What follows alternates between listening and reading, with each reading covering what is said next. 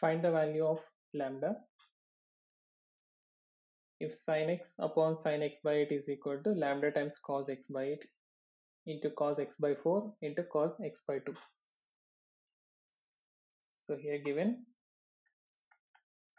sin x upon sin x by 8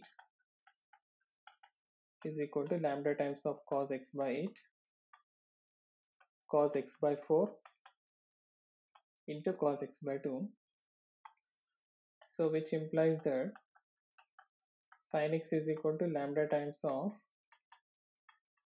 sin x by 8 into cos x by 8 into cos x by 4 into cos x by 2. So now what I will do, here I can observe that sin x by 2 into cos x by 2 is like just sin a cos a. Since we know sin 2a formula, 2 sin a cos a,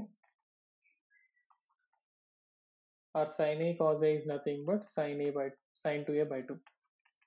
We can write sin a cos a is equal to 1 by 2 times of sin 2a. So let us use here.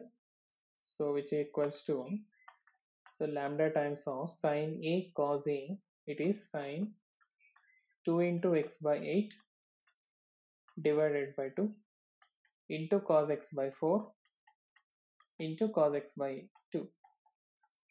So which is equal to lambda times of, so 1 by 2 times of sin x by 4 into cos x by 4, and again this is in the form of sin a cos a, sin x by 4 into cos x by 4, again it is in the form of sin a cos a, and the remaining cos x by 2. So I can apply again the formula same, so which equals to lambda by 2 into, and again 1 by 2 times of sin 2 times of x by 4 into cos x by 2. So which equals to lambda by 4 into sin times x by 2 into cos x by 2. And again I can observe that it is again in the form of sin x by 2 into cos x by 2. So which equals to, so lambda by 4 into 1 upon 2 times of, again cos 2 times of x by 2. Sorry, sin times of 2 times of x by 2. So which equals to, so lambda by 8 sin x. And the other side LHS we had sin x. So we can write sin x of 1 minus lambda upon 8 is equal to 0.